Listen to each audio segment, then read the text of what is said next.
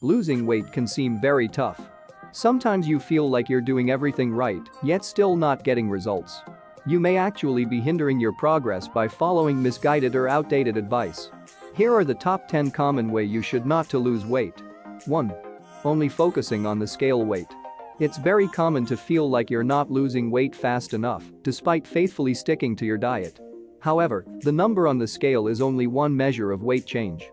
Weight is influenced by several things, including fluid fluctuations and how much food remains in your system.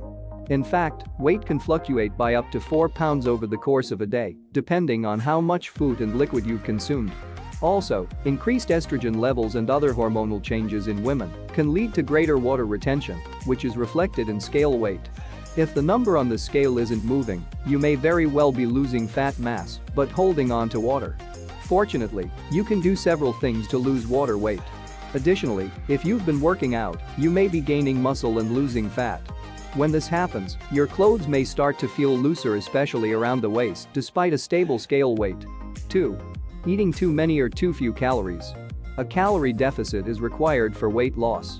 This means you need to burn more calories than you consume. For many years, it was believed that a decrease of 3,500 calories per week would result in 1 pound of fat loss. However, recent research shows the calorie deficit needed varies from person to person. You may feel as though you're not eating very many calories. But in fact, most of us have a tendency to underestimate and underreport what we eat. In a 2-week study, 10 obese people reported consuming 1,000 calories per day. Lab testing showed they were actually taking in about 2,000 calories per day. You may be consuming too many foods that are healthy but also high in calories, such as nuts and cheese. 3.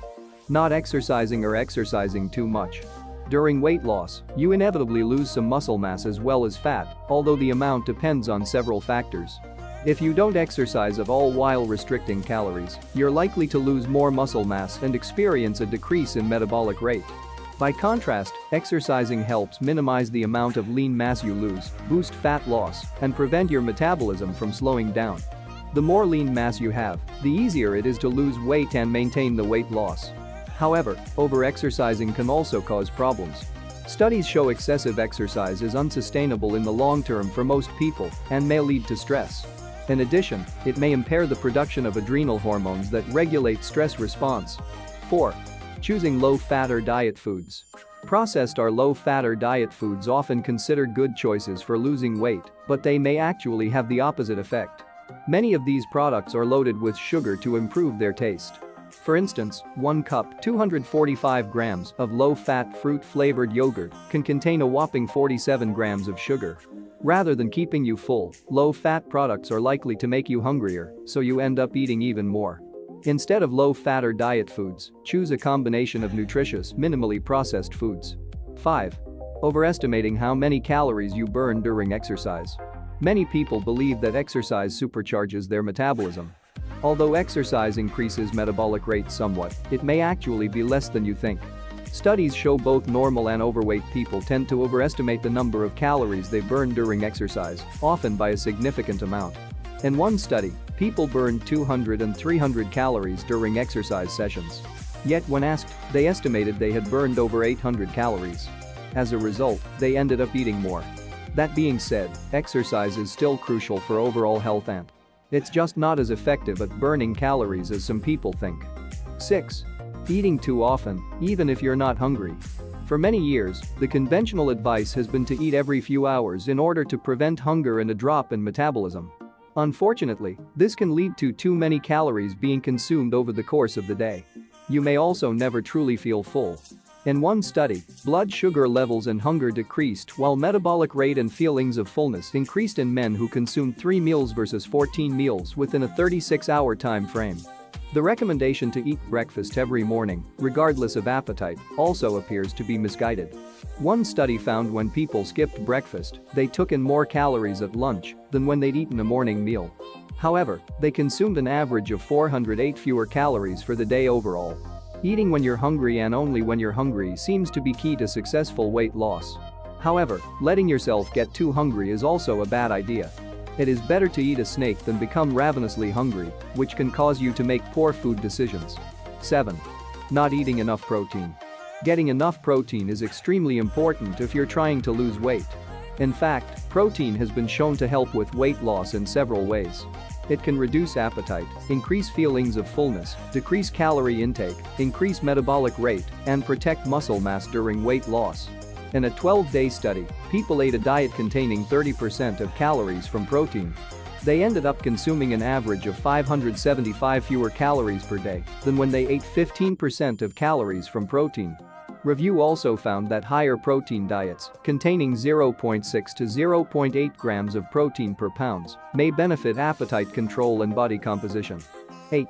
Eating too much fat on a low-carb diet. Ketogenic and low-carb diets can be very effective for weight loss. Studies show they tend to reduce appetite, which often leads to a spontaneous reduction in calorie intake. Many low-carb and ketogenic diets allow unlimited amounts of fat, assuming that the resulting appetite suppression will keep calories low enough for weight loss. However, some people may not experience a strong enough signal to stop eating. As a result, they may be consuming too many calories to achieve a calorie deficit. If you're adding large amounts of fat to your food or beverages and are not losing weight, you may want to cut back on the fat. 9. Still drinking sugar. Many people cut soft drinks and other sweetened beverages out of their diet to lose weight, which is a good thing. However, drinking fruit juice instead isn't smart. Even 100% fruit juice is loaded with sugar and may lead to health and weight problems, similar to those caused by sugar-sweetened beverages. For instance, 12 ounces of unsweetened apple juice contains 36 grams of sugar. That's even more than in 12 ounces of cola.